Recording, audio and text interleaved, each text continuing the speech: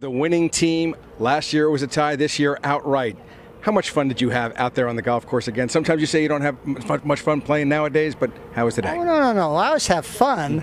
My expectations are a little higher than what we normally get as results. But no, we had a lot of fun today. I holed a bunch of putts early, and then everybody said, boy, you're really putting. And I didn't putt for about 10 holes. They hold everything for about 10 holes.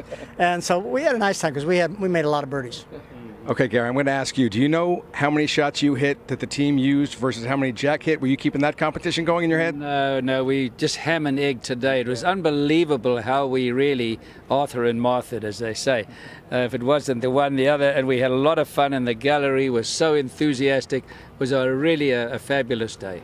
33 major championships. You can always tell when Lee Trevino's having fun is when he's chatting and you were talking all day long. How enjoyable was this day for you? Well, it's a great thing, and it's great that these guys are old because I'm very redundant when I speak to them. I already told them all these stories last year, but they've forgotten them, so they're laughing all over again.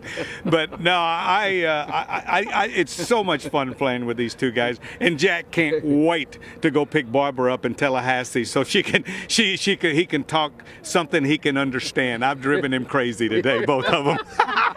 It tends to happen. Quickly, I'm going to ask each of you guys. Jack said it earlier today. This is such a great game to be able to glean some information from the generation ahead. Jack, who before you? Would it be Bobby Jones, or who would you say influenced you most as a player?